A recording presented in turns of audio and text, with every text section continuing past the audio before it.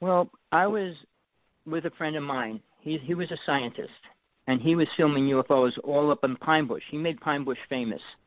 Pine Bush was the #1 UFO spot in the United States for many years. And then he did work for the Montauk Project, and he had to find the energy location of the porthole vortex. Now, Pine Bush, New York, was a porthole because there's alien army bases there. Wanaque is owned by the government, and where we went, it was government property. Then you go to Long Island, Montauk, Long Island, where they set the other part of that base up.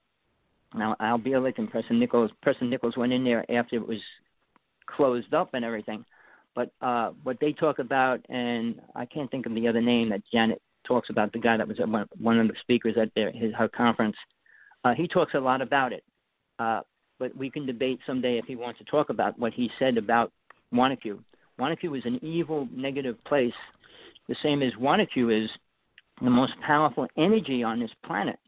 Anybody that walks there that we brought there, it's government land, so we have to sneak in. The signs say if you get caught on this property, you will be shot. But when we brought people there, people kind of went crazy, lost it. We brought the crystal skull there, the person that goes around the United States with the crystal skull. We brought a couple other big famous names there. And they kind of went out after that. They stopped going public. They stopped doing a lot of things. Because if you're not protected, the energy, when you walk, these clouds follow you. These balls of clouds follow you wherever you walk. Everywhere you look in the distance, you see these red eyes staring at you. There's these blue bats that have these glowing eyes that fly all around. And plus you'll get to hear things that you could not imagine, like dragons screaming and flying and everything else under the sun. We got a dragon. So what footprint. do you think it is? Some kind of land that's on this planet that's not here, or another dimension? I mean, what was your perception or filter? What did you think it was?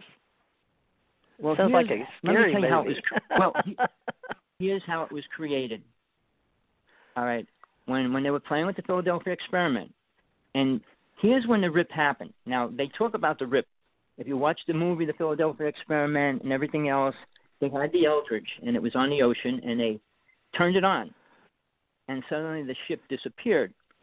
Well, going back and forth in time, which they did, they ripped that vortex of the time barrier, and it created a new vortex, which is what is allowing all these things that shouldn't be on planet Earth here, which people don't deal with, demons, entities, creatures.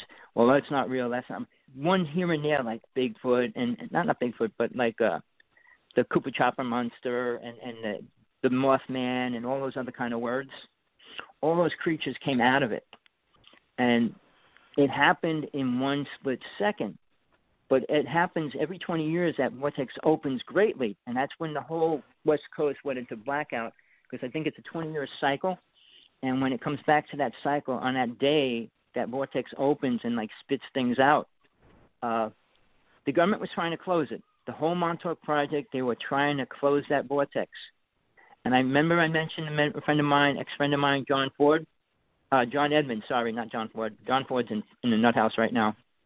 John Edmond, he has a vortex or a porthole on his property. I brought Kerry Cassidy there, and she knew right where it was. She walked in and said, this is where the vortex is. And she filmed the ship right over the house that night. But there's all kinds of creatures and entities coming out. I mean, his wife was supposedly raped by aliens, and but when I was there, I saw multiple things in 1 week. So they're not good. And when government says we're going to go through a porthole, where do you think you're going to go? I mean, it's like saying we're going to take a ship to heaven, or we're going to meet God if we go through this Well, just tell us wormhole. what you experienced, Tommy. I mean, I want to know what you experienced from those clouds, because that's a different thing. And you were there, and you met Brian Williams. And what age were you? Well, okay. Because we didn't off not track. Too long ago. It was in the past 20 years I met Brian. I was with, I'll say his name, Bruce Cornett. He's a scientist. He was doing all this UFO stuff way back then, and he was framed for sex crimes and put in jail a couple years ago. He got out. He's doing a lot of stuff again. But I met him he was supposed to do a TV show, and he says he couldn't make it, so he let me do the TV show for him. And then he says, well, we're supposed to go see Brian, and then that's when I met Brian. Now, Brian, when I met him, he was, I hate to say, like a high-powered witch in his right. He had the pentagram on the floor and all these things when I met with him. And when I went in there, it was like a battle between him and me as energies. And he goes, who are you? Because I picked up his staff. He says, don't touch that, you'll die. And then I walk inside the pentagram. And he says, who are you? And then that's when we made friends. He worked for the government. He did readings for the government. He did a lot of things. But when he got involved, he lived up in Wanaque. His house was right next to the property. So we could just walk there because you couldn't park there. The police patrolled that all the time. So we used to get dressed up and walk into this vortex. Now, the second you walk past the bridge, which is the bridge that they flooded the city for, once you walk past that, you're walking into the vortex. I just got chills, just like that. The energy there hits you. Is it clouds? Is that like where the clouds are? The strange... Well, the clouds are all around you. Aliens or energy or... No. From another place in space? Okay. You have... Tell people the name of your show. It's called Into the Strange, isn't it? And you talk about all this. My show is called... I talk about a lot of different things, but I try to keep it spiritual. Because Sergio 18 and I lectured for a couple of years around the United States for global sciences. And we met everybody. I'm going to have a couple of famous people on my show that I consider that I met personally and I worked with. But not too many people do I promote because I only want to promote spiritual things right now because the whole UFO world is taking us to a different level. But when I met him and we were lecturing, he would talk about the UFOs, the aliens, and the vortex. I would talk about spiritualism and what aliens are trying to do and everything else. So we had we always had a great following. Everywhere, every conference we did, everybody would be on top in our conference no matter what.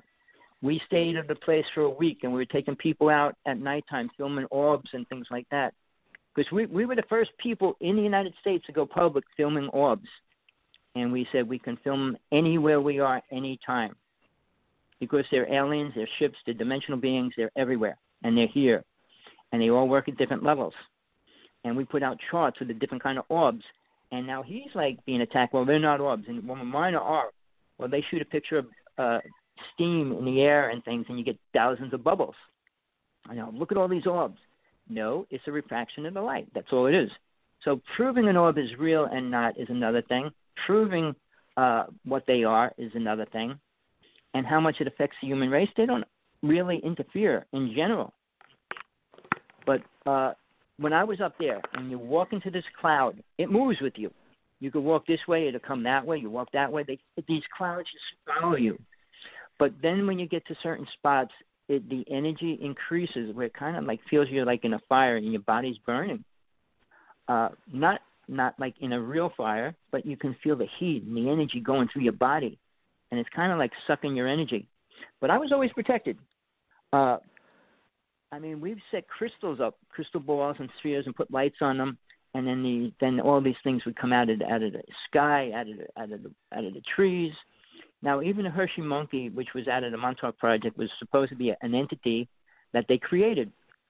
I saw it. I saw it jump into a tree. I mean, a solid tree. It just jumped into it and went into the tree. I was chasing it. So it was the same day, the day after I saw the Bigfoot up in Wanaque. So these things are there. They're all over the place. And my whole experience with the Bigfoot is bizarre because Wanaque, New Jersey, there's lots of wolves up there.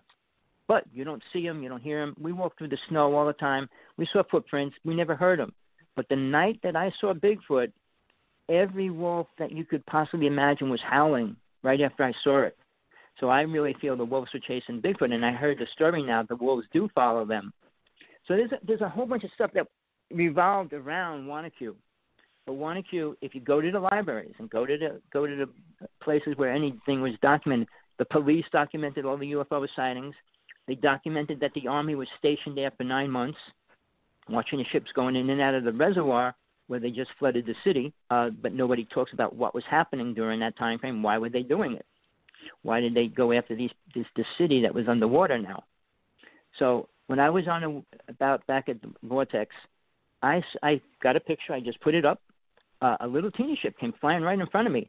And then there was some kind of entity running down the river. It was just splash, splash, splash. 3 giant orbs were chasing it.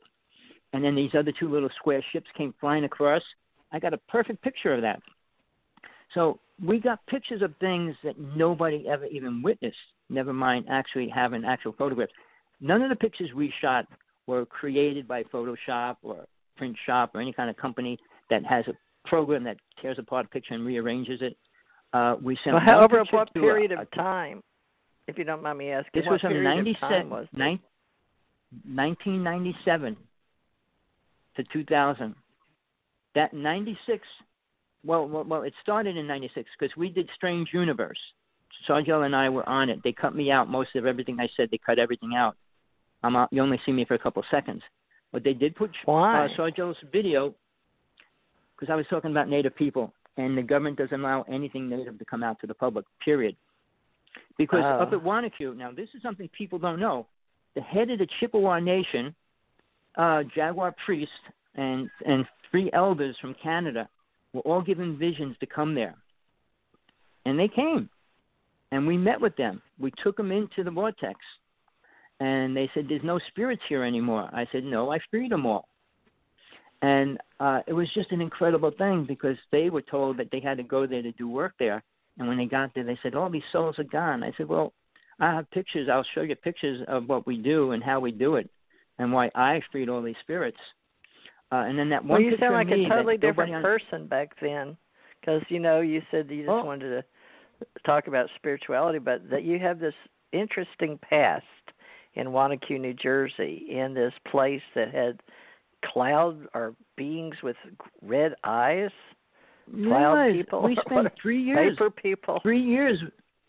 3 years. We went there every other night.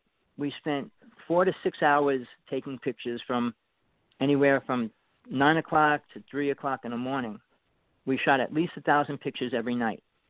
When we first went, I was using photo film, which was so expensive. And a lot of times we go to the print shop, to the photo place, and they go, we can't develop these. These are all. I said, develop every picture no matter what, because he saw blurs and he saw images and he says, well, this isn't right. So I said, no, you have to develop everything. But when you develop 4 rolls of film 2 or 3 times a week, it was too expensive. That's when digital cameras came out. I swapped my camera for a digital camera. We went out there, and that's when we filmed our first orb. In crystal clear, and then we started doing digital rather than photo because it's just so much cheaper. Because on digital, you could shoot 2,000 pictures and just delete them. I mean, it's not you have to pay to develop them. So in the interim, while I was up there, getting back to the energy that's there and the beings, a dragon flew over us, and there's no way you could describe it except maybe 100-foot bird flapping its wings over you, and it went boom, boom. Boom, boom, boom, boom, like that. And then Brian's screaming. He goes, take out your cameras. Just keep shooting, keep shooting. So we're all shooting pictures, and then all of a sudden we hear it screaming. And I could do it over the phone, but it would scream. It would hurt your ears. It was so loud. It was like that, but real loud. And it was doing that, and we were following it. So let's keep following it. And all of a sudden it landed, and all these rocks fell down. And the next morning we went there. Its print was like right in the ground. The whole floor print was a real big print was right in the ground. We did get a picture of that. But we had 6 people with us. They all heard it. And they were all running around crazy, trying to find it, trying to see it. But it was invisible. A lot of the creatures there are invisible. Brian came out with a technique that people don't think is real. It's called the breath technique. And what you do, you take smoke and you breathe into the air. Any beings, interdimensional beings, when they get caught in that mist, when you hit it with light, reflects the image in it. So that's how we started getting all these images of creatures and weird fish flying through the air, 4-foot mushrooms, and all kinds of beings. But we got a picture of a little alien standing on the ground, real little, crystal clear. So he has so much evidence, and he copyrighted all the